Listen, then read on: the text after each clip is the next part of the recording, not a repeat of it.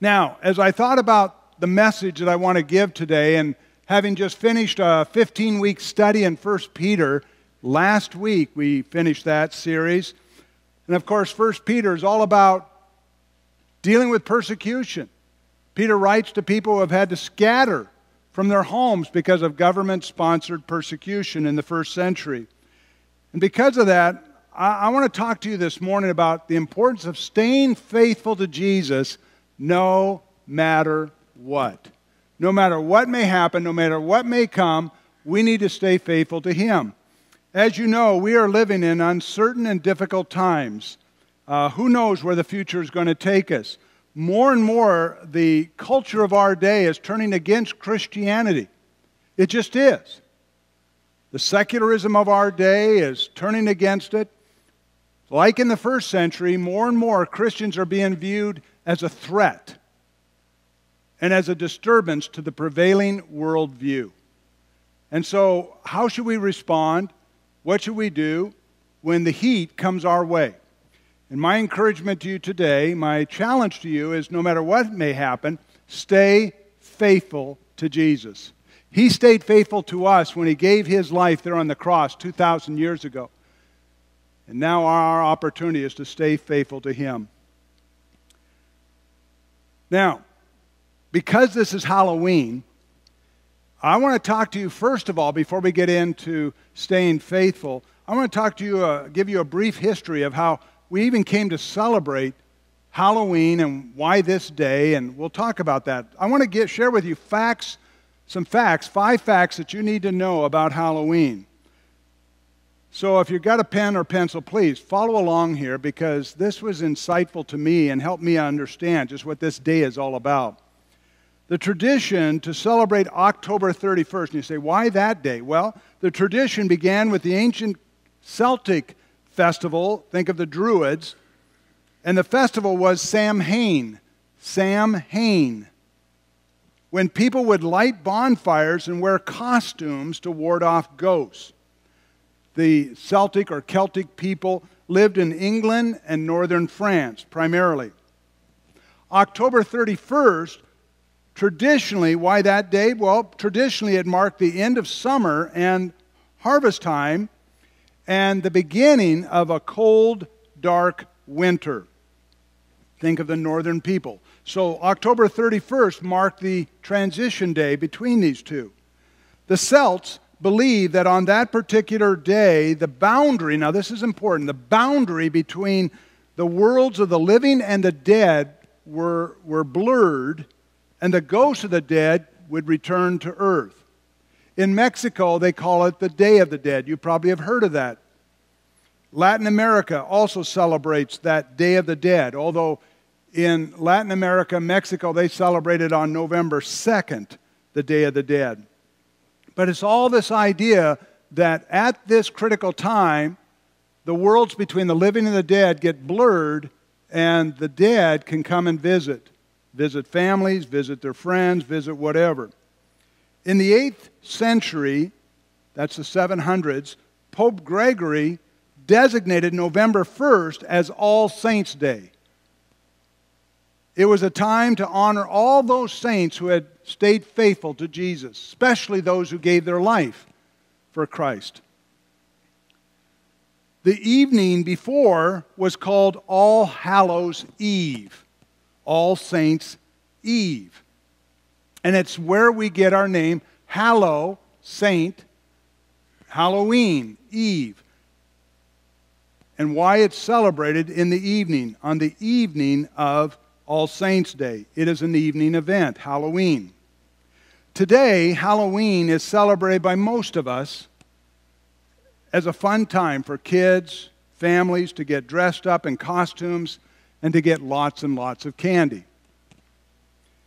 But folks, I want to just caution you that we should always remember and be mindful of the pagan roots associated with this day, and stay away from what I would call the dark side of Halloween.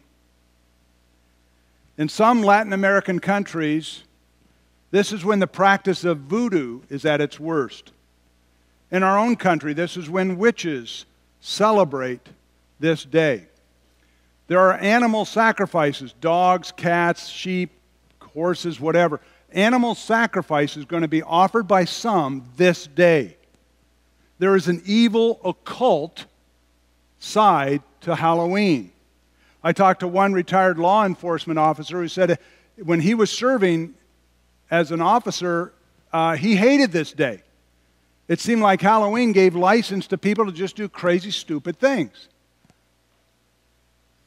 So, my final point is, we need to understand that it's a cultural thing here in our country, and it's something that we celebrate and involve ourselves with as a culture, but we need to stay away from the dark side of it. Demons are involved and will get involved if you get involved in the dark side of Halloween. I would be remiss as a pastor from warning you of that. Be careful how deep and how far you want to go in the dark side of this day. Do not be naive in thinking there aren't demonic influences associated with it. The Apostle Paul talked about pagan practices in the first century. And even though we know there's no idol, there are demonic involvement when you participate in that idol ceremonies or service. And so he warned in 1 Corinthians chapter 10, verses 19 through 22, the demonic influences that are often associated with pagan practices. So yes, have your fun, but be mindful there is an evil associated with this day, and some people take it too far and get involved in the occult aspect of it. Well, now that I've scared everyone, let's have some fun this evening, okay? But seriously, because Halloween is such a big part of our culture, we as a church embrace the innocent and fun part of this day. We always have. But we certainly don't endorse the dark side of Halloween. We don't endorse the satanic part of this day. We just don't. I know that some of you, maybe here, don't want anything to do with Halloween. Maybe because of past association, things you've read and become convinced of, and that's fine. We respect that. But for most people, it's a time to get dressed up and have fun and get a lot of candy. I'm thinking of the kids now, to have a lot of candy. Our two granddaughters are so excited about this evening. One is going to be Batman, and the other one's going to be Spider-Man, the oldest one, Everly, and Maisie, the 2-year-old, is going to be Batman. So watch for their little outfits. They're so cute and so excited about it. We understand the innocent part of it. I believe that it's one of those doubtful things that we live in today that we can participate. Much like Christmas has some pagan roots, and yet we still celebrate Christmas. In this way, we can still have some fun, but keep it innocent. That's my warning. That's my encouragement to you. Don't get involved in the dark side. Well, now that we've talked about that, and tomorrow is All Saints' Day, I want to talk to you a little bit about those believers in the past, and even today, who have had to give their lives because of their faith in Jesus. You know, Jesus warned us when he was here on earth that if you decide to follow him, it could cost you. It could cost you dearly. It could cost you with your friendships, with your employment, with your advancement in life, and it could even cost you your life. I want to give a few verses here to remind us of what Jesus said. In John chapter 15, verse 20, Jesus said, "If they persecuted me, know this, they will also persecute you." This world will not always favorably receive Christians. In some way, we Christians here in America have been in a wonderful parenthesis of this natural, normal trend of persecution. For 200 and some years now, for the most part, we have been spared this. I think that day may be coming to an end. Jesus also told us in Matthew 10, verse 28, "Do not fear those who can kill the body, but cannot kill the soul. Rather, fear him who is able to destroy both soul and body in hell." In other words, we need to fear God more than we fear man or any governing of power or authority. And then Matthew 10, 32 through 33, Jesus said, "Therefore, everyone who confesses me before men, before authorities, I will also confess him before my Father who is in heaven.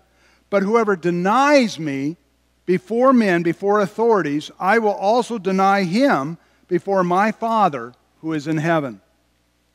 These verses become extremely important when you understand the persecution that occurred in the early church. People lost their lives simply because they would not renounce Jesus. They would not deny their Lord. And so that brings me now to two passages in the book of Revelation that I want to share with you. Both of these passages deal with being persecuted and dying for your faith. The first passage is Revelation 6, 9 through 11. John the Apostle is giving us a glimpse of heavenly things in Revelation chapter 6, 9 through 11, and this is what he saw. Verse 9, when the Lamb broke the fifth seal, I saw underneath the altar the souls of those who had been slain because of the word of God, and because of their testimony which they had maintained. In other words, they did not deny Jesus.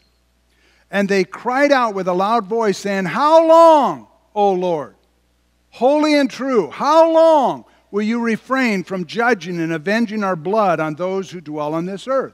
In other words, how long, Lord, must we wait before justice comes to this earth? And there was given to each of them a white robe, which represents Christ's righteousness. And they were told that they should rest a little while longer until the number of their fellow servants and their brethren who were to be killed, even as they had been, would be completed also. Now, what the final tally of this number will be, we have no idea. But certainly know this, that before Jesus comes, that number is going to grow. Count on it. Those who have died for their faith. This brings us to the second passage in Revelation chapter 12, verses 10 through 12. Notice what is told there. John again has a glimpse of heavenly things. In verse 10 he says, Then I heard a loud voice in heaven saying, Now the salvation and the power and the kingdom of our God and the authority of his Christ has come. For the accuser, that's Satan, of our brethren has been thrown down. He who accuses them before our God day and night. And they, the believers, overcame him, Satan, because of the blood of the Lamb and because of the word of their testimony. And they did not love their life even when faced with death.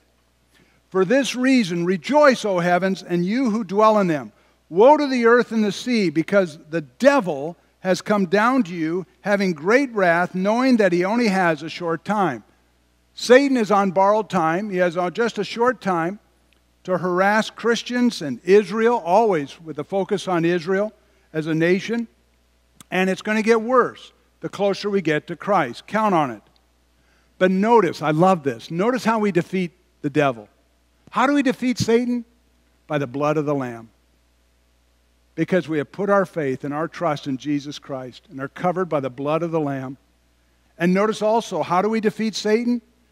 By the word of our testimony. That's our faithfulness. That we will give a confession about Jesus even if it should cost us our lives. That is the voice of the martyrs throughout history of the church. The word martyr, if you're wondering what that means, it means witness. A martyr is a witness. And by staying faithful to Jesus, even if it costs them their lives, they're given the supreme witness of the reality of Jesus in their life. Throughout the church history, Christians have given that testimony. In fact, it still goes on in places today in this world. But what I want to focus on for our remainder of our time is the witness of the faithful in the first 3 centuries of the church. A particularly violent time that I think things are going to come full circle before Jesus comes again. Let's start with the Roman Empire's basic policy toward religion. I'm going to give you several points here, and if you want to follow along, please do. Imperial Rome was remarkably tolerant of religions in those lands conquered by the Roman army, the Roman legions. All you had to do was show loyalty to Rome. Be a good citizen. Abide by the laws. And Rome had no problem with you. You could worship whatever you did. Just be a loyal citizen of Rome. Unfortunately, the one thing Rome came to demand was emperor worship. This was the way Rome sought to bring loyalty and cohesion, unity, to its vast empire that ruled over a wide distance, many miles and scads of different peoples. It was their one way of bringing loyalty to the empire. Fortunately, enforcement of emperor worship was inconsistent. It wasn't always strongly enforced, depending on who the emperor was. So think of this enforcement and persecution as coming in waves through the first 3 centuries of the church. One such emperor that did enforce it was an emperor named Decius. Decius. Decius, from 249 to 51 AD, or Christian era. Decius made Caesar worship, emperor worship, mandatory for every race and nation within the empire, with the single exception of the Jews, who they knew, the Romans knew, they would never bow to such a thing, never say such a confession, and it would be a bloodbath. And frankly, the Jews weren't a threat to the Romans. The Jews, wherever they went, just stayed in their own little enclaves, and it wasn't growing rapidly. Unlike Christianity, Christianity was growing. It was a threat because it was changing customs and traditions throughout the empire. So, what would happen when there was Caesar worship and it was enforced is that on a certain day of the year, every citizen of Rome would come to the temple of Caesar, which was in just about every city throughout the Roman Empire. They would have to appear before the temple of Caesar, burn a pinch of incense as an offering, a sacrifice to Caesar, and say 3 words. All they had to say was 3 words. Caesar is Lord. And if you said those 3 words, Rome was satisfied. Caesar is Lord. If you made the confession and offered the sacrifice, you were given a certificate, an actual certificate that you could go around and prove that you're a loyal Roman citizen. We're coming close to those days. But you were given a certificate documenting that you had done so. After you acknowledged Caesar as Lord, you could go away and worship any god that you wanted to worship. Rome didn't care. Just so long as you didn't break laws, you weren't disturbing the peace. But if you did not say those 3 words, if you did not make that oath, then you were considered a traitor to the Roman Empire. Third point, this is when Christian worship and Caesar worship met head on. The one thing that no practicing, believing Christian would ever say was Caesar is Lord. For us who follow Jesus and take Him seriously in our lives, Jesus alone is Lord. Amen, folks? We don't give our allegiance to any earthly authority. So Christians were caught in this dilemma of saying, basically, I'm a good citizen. I'm not going to break any laws. I'm going to abide by the rules of this land. But I will not say Caesar is Lord. And this brought the early Christians in direct conflict with Rome. Being a Christian made you legally an outlaw. Now, many Christians lost their lives simply because they wouldn't say Caesar is Lord. That happened. That's history. The next point, one of those early Christians who lost her life was a woman named Perpetua. Perpetua, 181 to 203 in the Christian era. Now get this, she was just 22 years old. Think how young she was. She was just fresh from childbirth, giving birth to a son, when she was arrested for being a Christian and not giving the oath. Perpetua was from noble birth. She came from a powerful family, but not powerful enough. When she was imprisoned for her faith in Christ, her father begged her to recant recant her Christianity, deny Jesus just so she could be the mother to her newborn. But Perpetua said, I cannot be called anything other than what I am, a Christian. She was imprisoned. While she was in prison, she was baptized. On the day of her execution, she was placed in the arena with a mad heifer. Apparently, these mad heifers would just charge whatever was in there, but the mad cow would not attack Perpetua. When the beast failed to kill her, a gladiator was sent in to finish the job. Well, the young man, he just couldn't do it. He faltered. And Perpetua herself guided his blade to her throat. In an earlier dream about her death, Perpetua said, I understood that I should fight not with beasts, but with the devil. But I knew that mine was the victory. Wow. A 22-year-old new mom who said, I cannot deny my Lord. I think there's nothing but awesome respect for that kind of commitment, that kind of devotion. Perpetua was one of those, like so many, who did not love her life even in the face of death. Wow. That is a faith that overcomes. The next point, Emperor Diocletian reigned from 284 to 320 in the Christian era. He was one of the most savage persecutors of the church. Normally when we think of persecutors of the church, we think of Nero, and he was, in the first century, a madman. Nero was the one who would dip Christians into oil and then impale them on stakes and light his gardens at night. How sick is that?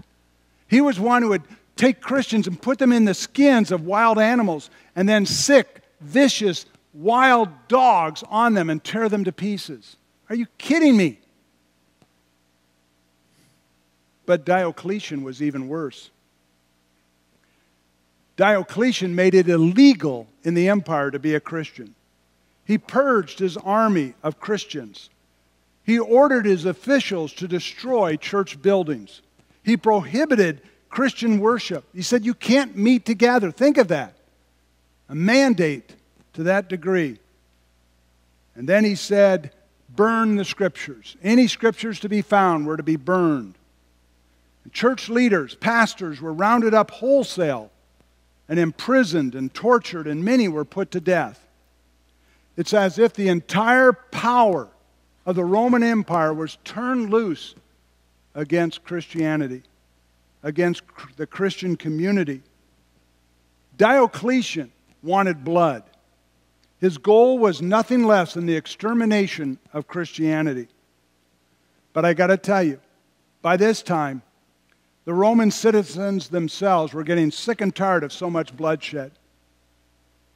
Honestly, they were getting tired by the 3rd century here of coming to these arenas and watching innocent girls like Perpetua, 22 years of age, being killed and not offering any resistance. Groups of Christians coming to the arena and singing songs of praise and dying humbly.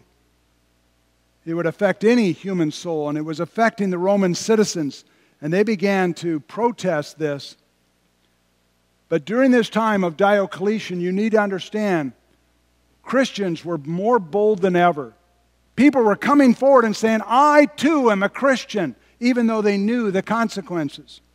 It reminds me of Jesus' words in Matthew 16:18, when Jesus said, upon this rock I will build my church, and the gates of Hades will not prevail against it.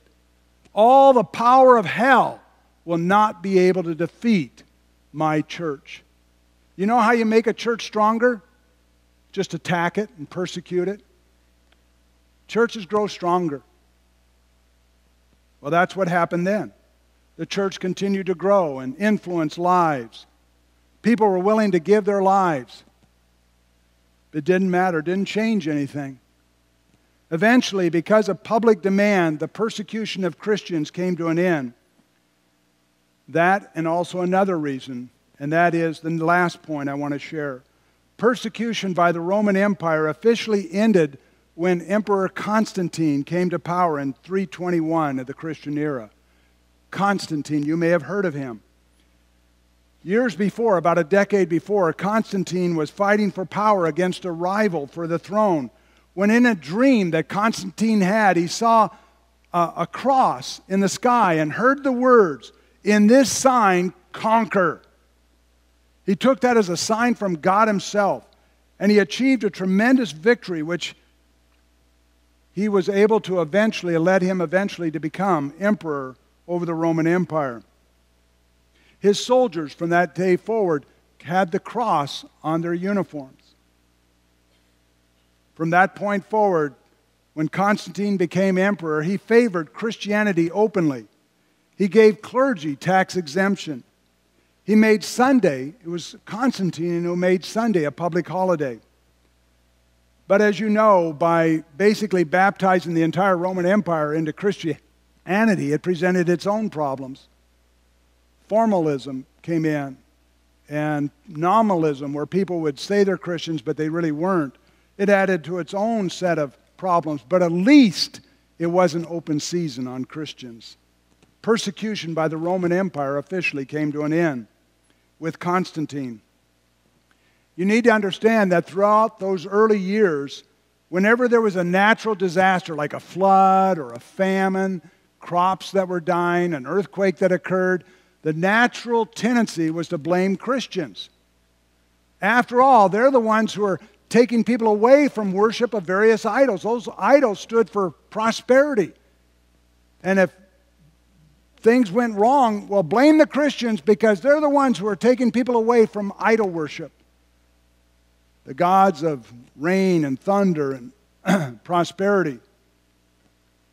And so whenever there was a natural disaster, the call was, "Christians to the lions!"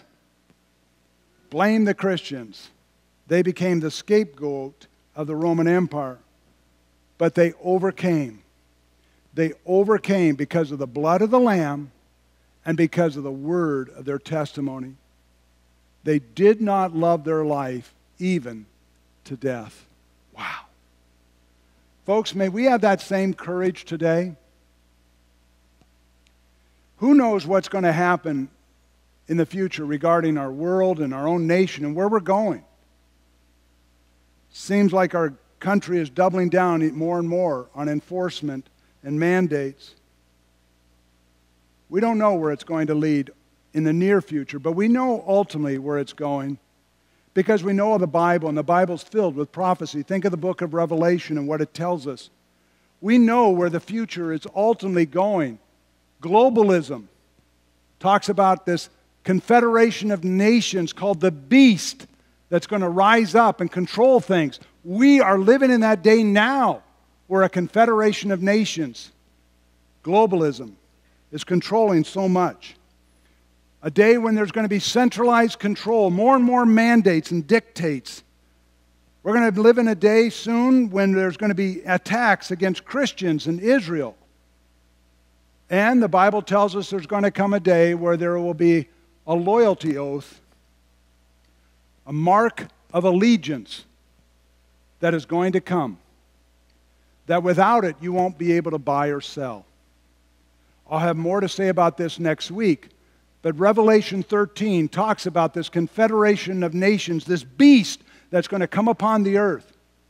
And it's going to control in such a way that unless you give this loyalty oath, this pledge of allegiance, as it were, to this governing system, you will not be able to buy or sell. Now, I want to be clear here. I personally do not believe the vaccines are the mark of the beast, okay?